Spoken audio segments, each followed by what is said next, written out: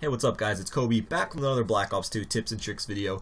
Now in my last video I covered the sensor grenade, covered how it worked, what it does, and I thought it was a pretty good video and you guys seem to have enjoyed it, so go check that out if you missed it. However, in today's video I'm going to be taking a look at the trophy system, which is another one of those more underused pieces of equipment in Black Ops 2, and I'm going to be trying to keeping this as short as possible, but definitely something that you guys will enjoy and find very useful.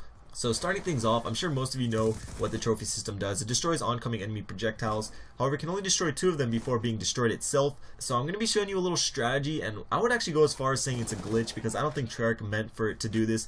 But you guys will be able to use your trophy system for an unlimited amount of times just by doing one simple step. So to get into the glitch, when you throw your trophy system down and an enemy projectile comes your way and gets destroyed by the trophy system shot, you can then pick up your trophy system, throw it out there again, and you'll notice it does not get destroyed after the second projectile, and you can do this forever, like an unlimited amount of times. It will never get destroyed. So obviously this is actually going to be pretty useful when capping a flag or on headquarters or something like that.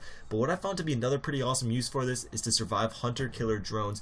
If you don't know, trophy systems destroy these things as well, so whenever you hear or see an enemy hunter-killer drone in the air, you can just toss a trophy system out until it destroys the hunter-killer, or the hunter-killer goes for someone else. So technically you should never really die from a hunter-killer anymore if you're using the trophy system. Something else you may not know is that when you're stuck by a sticky grenade, you can also throw down a trophy system and it will actually shoot the grenade right off of you. Also, something that I found out is that when you throw an EMP directly at a trophy system within its line of sight, the trophy system destroys it. However, if you throw an EMP and the trophy system is on the other side of the wall or something like that, the EMP will actually destroy the trophy system. But what do you guys think about the whole glitch aspect of it? Or is this even a glitch at all that may need some patching? Or is this just a good strategy when using it? Because I don't see many people even using the trophy system at all, so I don't think many people know about this glitch and are taking advantage of it. So this may add some more incentive to get players to using it, including you guys actually. Now that you guys know that it can do this, does this add any more incentive to get you guys to use it? Let me know what you guys think in the comments. But that's the end of this really short video. I hope you guys enjoyed it.